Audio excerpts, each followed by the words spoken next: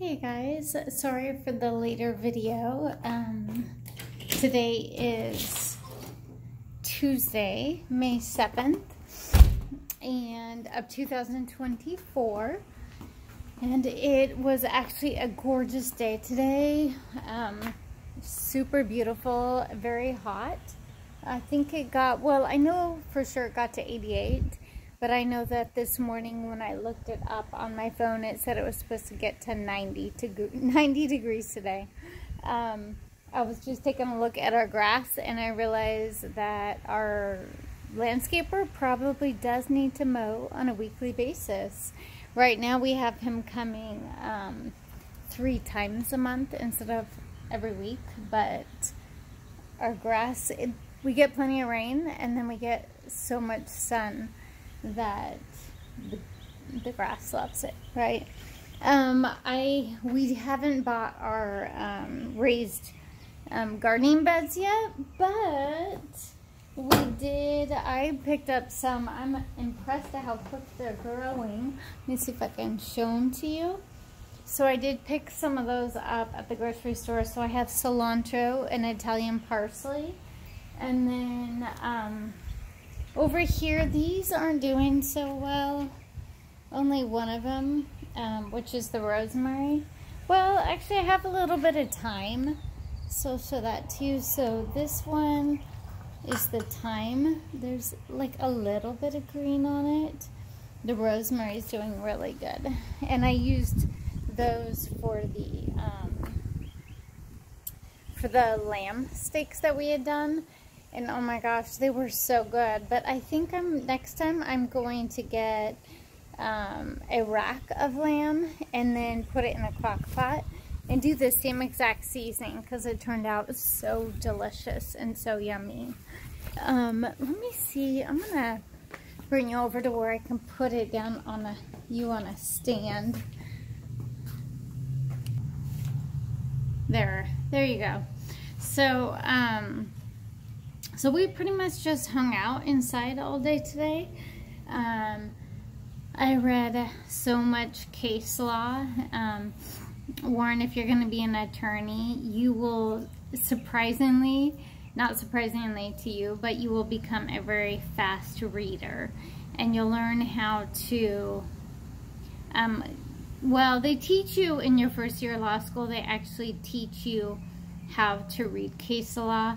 So that way you don't have to read the whole thing. However, the particular case laws that I'm looking at, it does require me to read more of it than what I would do in the first year of law school. So I really wish that I could talk to you about these things and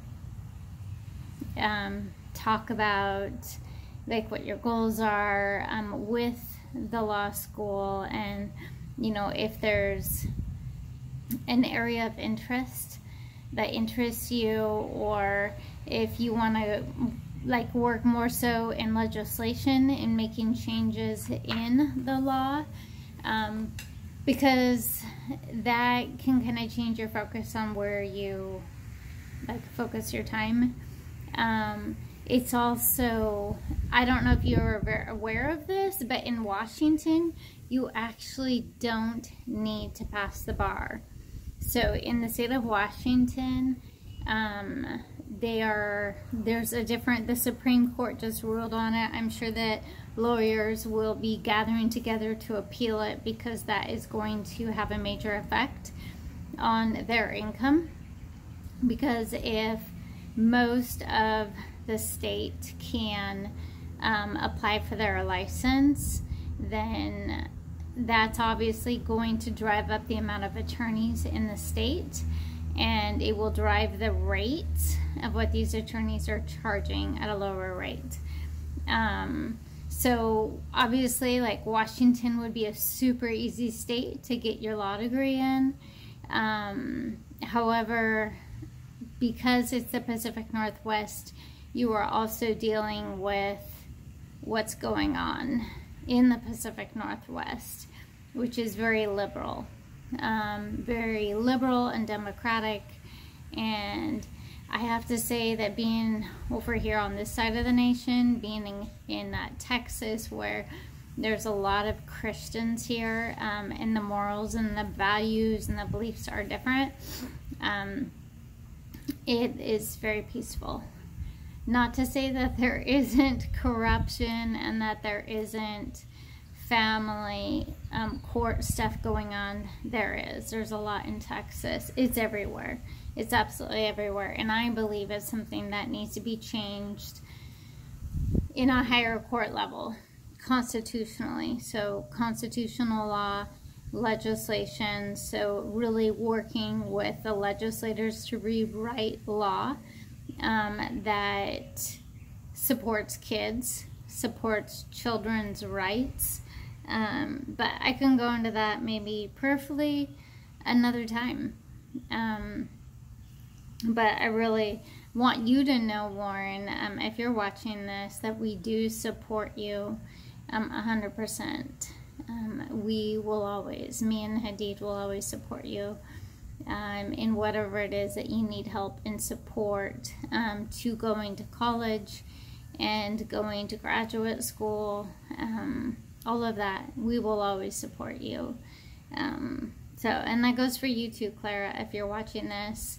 I am utterly amazed at the depth that has happened to keep me from seeing you, Clara, from knowing anything about what's going on in your lives. It's surprising, but more so on the level of you think you know someone and then you truly really don't know them. It's amazing how much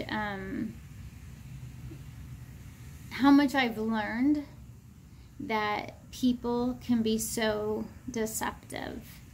And that's a warning to everyone who's watching this. There's so much deception going on that we have to be aware of it, and we can't stand back and be naive about it and think that because of love that they aren't going to deceive us.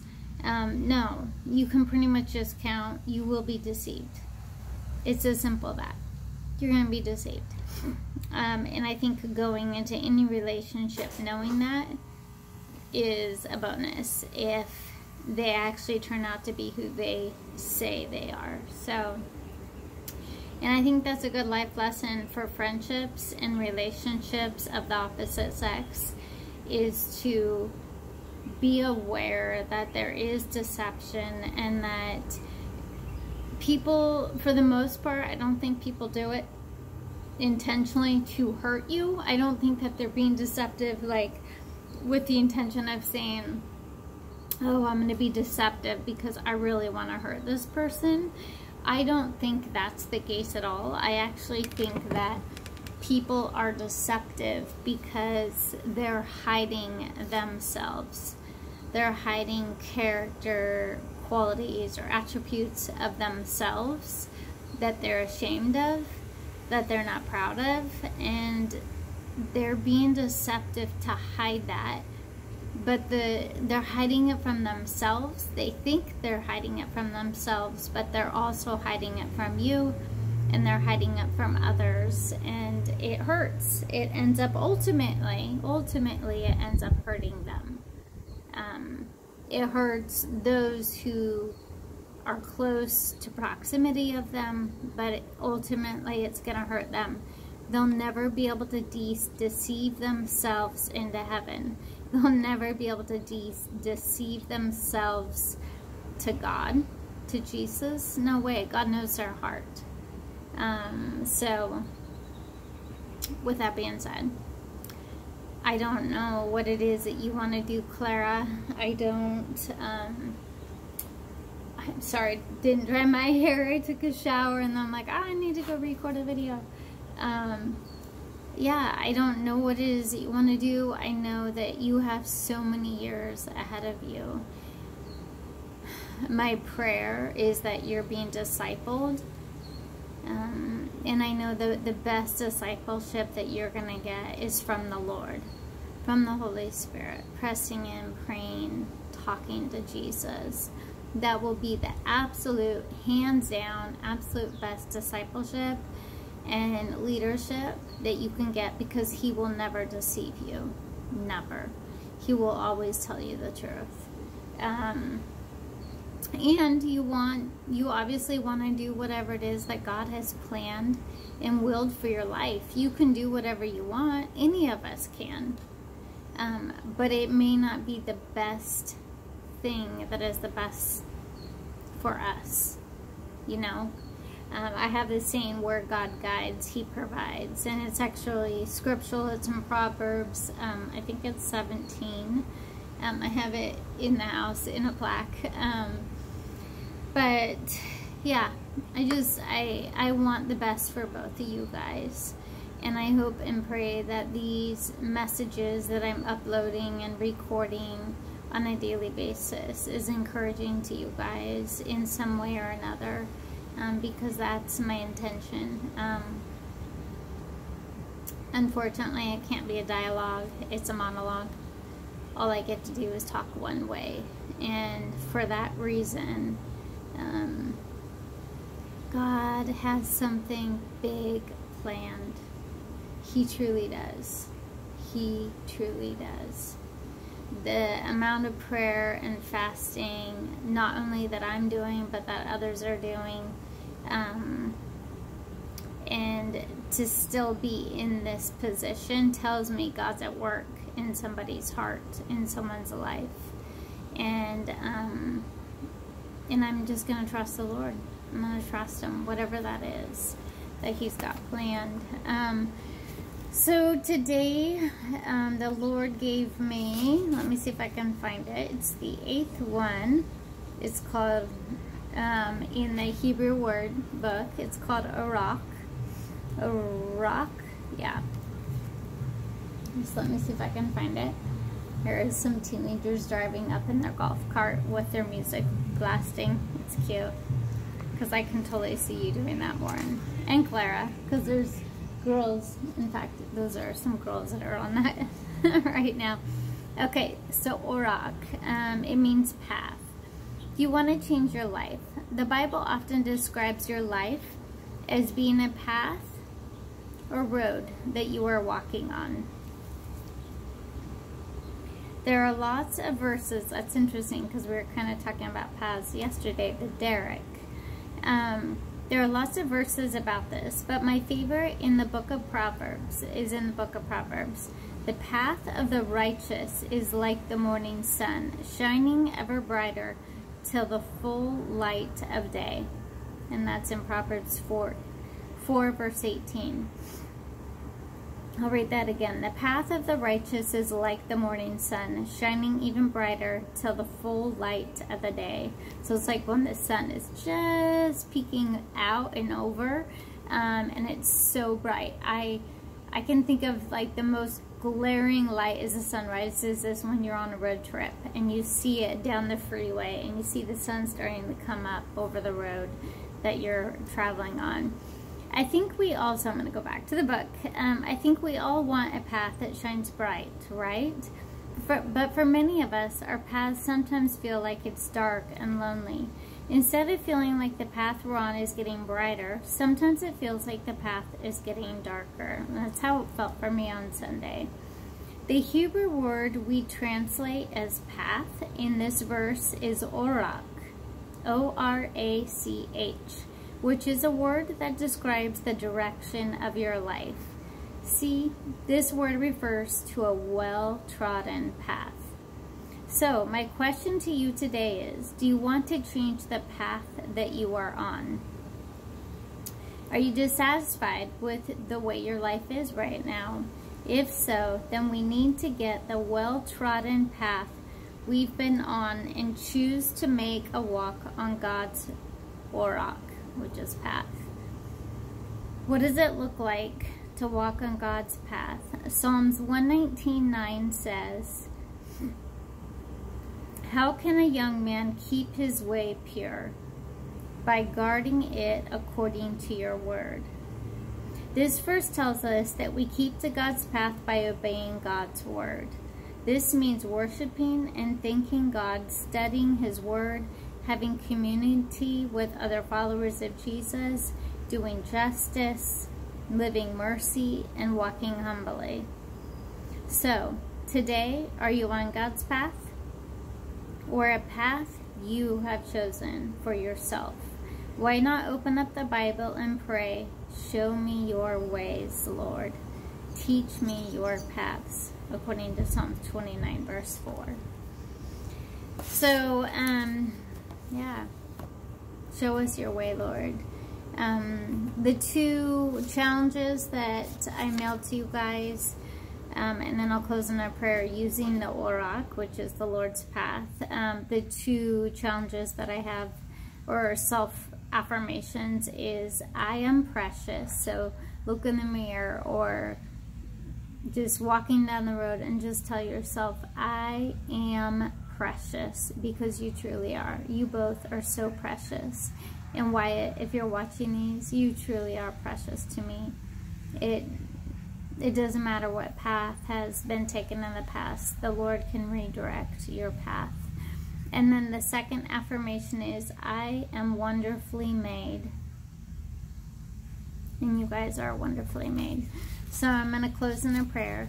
Father God, I just thank you so much for choosing me to be Warren and Clara's mother, even being Wyatt's mother, Lord.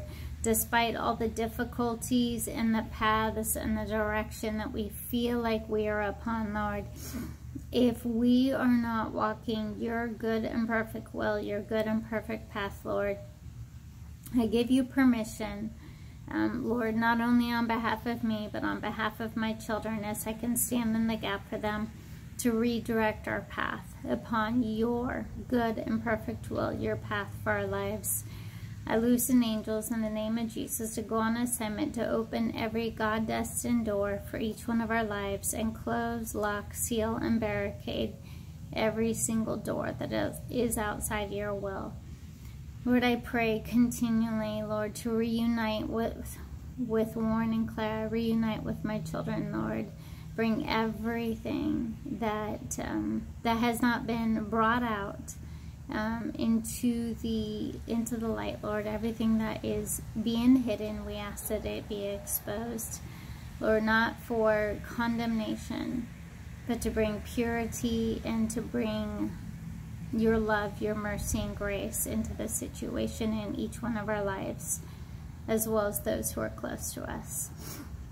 Lord, I thank you for loving Warren and Clara, showing them with flowers and feathers and ladybugs and the sun, just how much you love them and how much I love them. I thank you, Father God, in your name, amen. I love you guys so much. Warren, I'm reminded that I saw, I think it was Sunday, it was on my difficult day, I saw 3 different ladybugs. One ladybug was in our house.